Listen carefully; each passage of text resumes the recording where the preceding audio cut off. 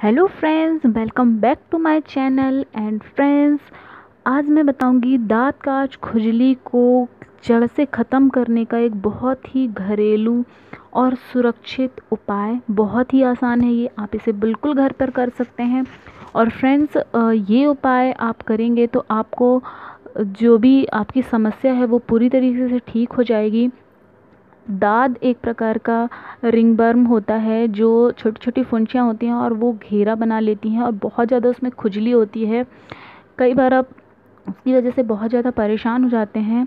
Market में बहुत सारे प्रोडक्ट अवेलेबल हैं जो इसको ठीक करते हैं, लेकिन अगर आप घरेलू उपचार करना चाहते हैं तो मैं उसके लिए एक घरेलू उपचार बताने जा रही हूँ जो बहुत ही आसान है।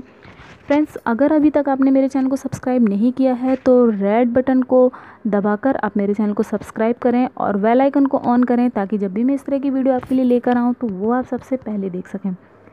तो फ्रेंड्स, मैं बताने जा रही हूँ कि दाद यानी कि रिंग बर्न जो खुजली होती है उसको, स्किन इन्फेक्शन को दूर करने के लिए बहुत ही आसान उपाय।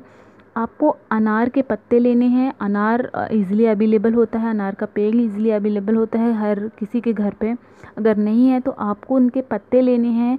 पत्तों को आप पीस लीजिए और पीसने के बाद आपको उसको उस जगह पे लगाना है जहाँ पे दाद है, वहाँ पर आपको लगाना है। दिन में आप 2 या 3 बार अगर प्रयोग कर सकते हैं तो करें, नहीं तो एक बार आपको ज़रूर करना है और आप देखेंगे बहुत जल्दी वो ठीक हो जाएगा। और पूरी तरीके से ठीक होने के बाद उसका निशान भी नहीं रहेगा और आप खुद देखेंगे फ़र्क। तो फ्रेंड्स, अगर आपको हमारी जानकारी अच्छी लगी हो तो प्लीज़ वीडियो को लाइक करें, शेयर करें, मेरे चैनल को सब्सक्राइब करें और बेल आइकन को ऑन करें ताकि मैं जब भी इस तरह की वीडियो आपके लिए लेकर आऊँ तो वो आप सबसे पहले देख सकें।